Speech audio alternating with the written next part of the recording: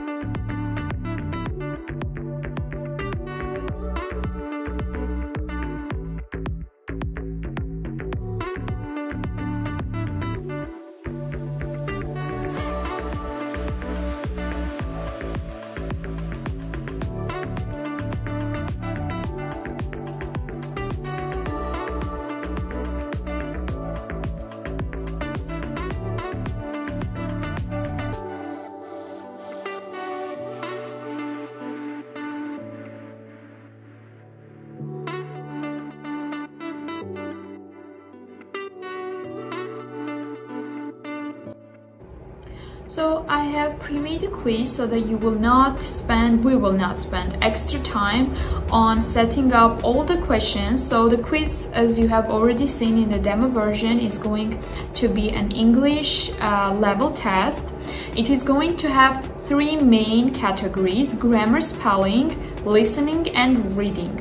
So let's first go through all the main tabs that we will be using today in order to get the final result.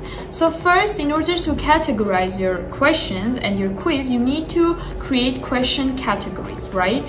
For that, go to the question categories tab from the Quizmaker submenu, and as I've already said, I pre-made the categories. However, let's create one together so that you know how it is exactly done.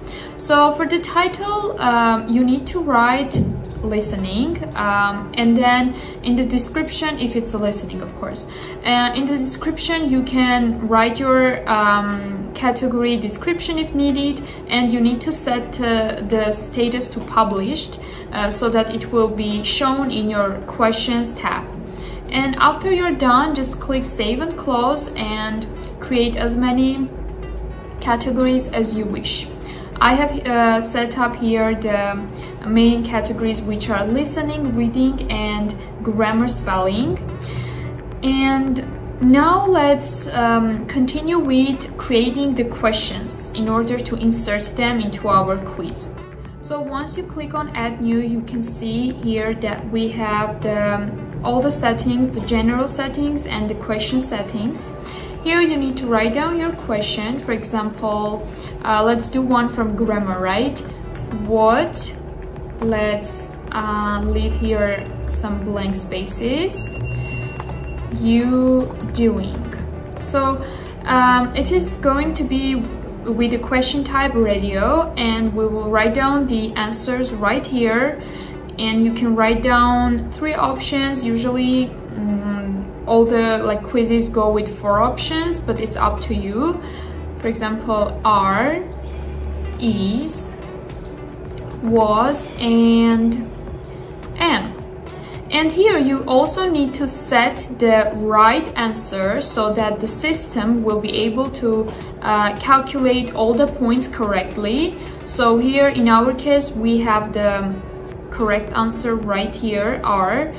And now let's choose the category which it is going to fall under.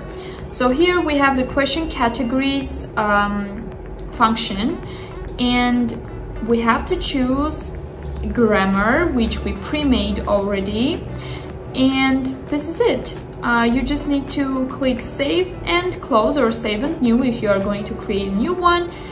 And let's move forward to our quiz making.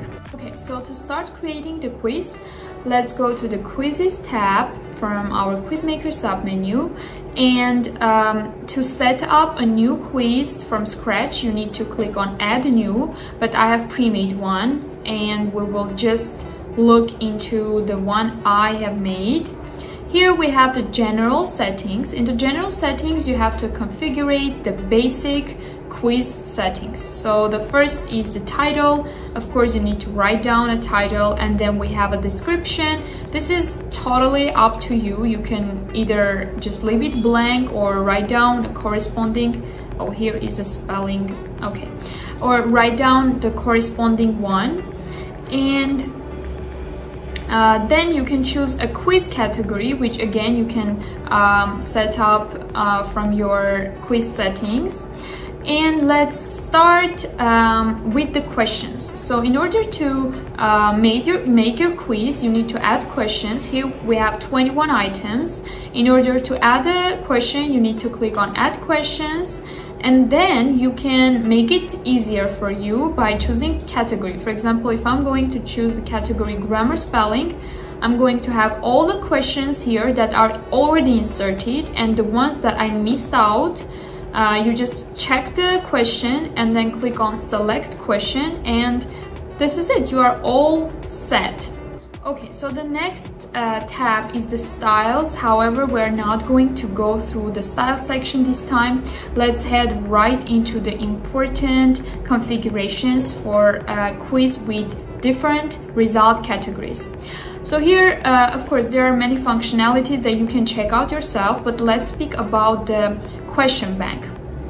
So you need to enable question bank first of all, and after you need to choose by category so that all your questions will come by categories. And for example, you have 6 questions in the grammar spelling category, right?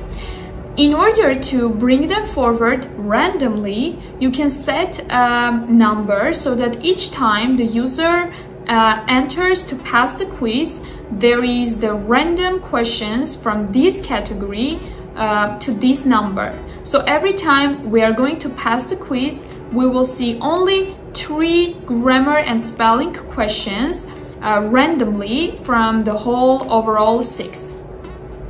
So I hope it was clear. And here we do not have any other functionalities that are like mainly important for the quiz that we are making. So this is it in the settings section. Now let's move forward to our result settings, which is the most important one.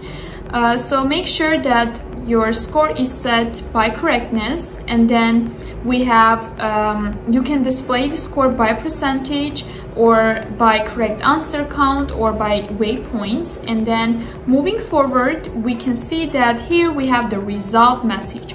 So using the result message, we are going to get the results by categories.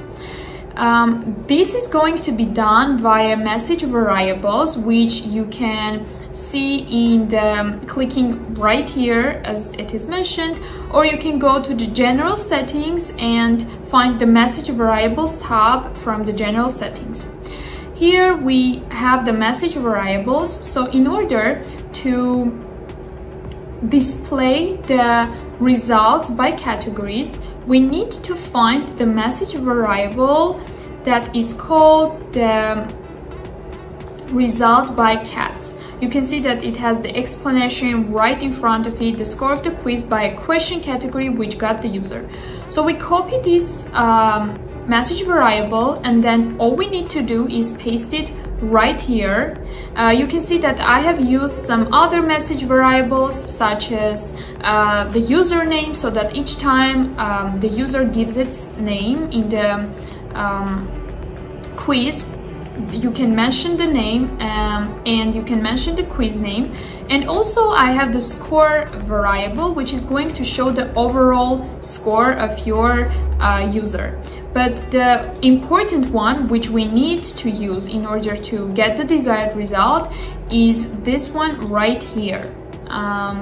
So after you are done, you can also design a message that you desire, and you need to click on save, and you are all set. In order to view your quiz, you need to copy the given shortcode and paste it in a post or page. For that, go to the posts from your WordPress dashboard and then click on Add New, paste the shortcut of your quiz, click on Save, and voila! So this was pretty much it for our tutorial. I hope it was as easy as I have promised. And for now, I know I look like I'm going to ask you to buy a merch, but no. All I'm asking you is to leave a like, subscribe, hit your notification bell. Also, do not forget to share your ideas in the comment section down below, and see you next time. Bye!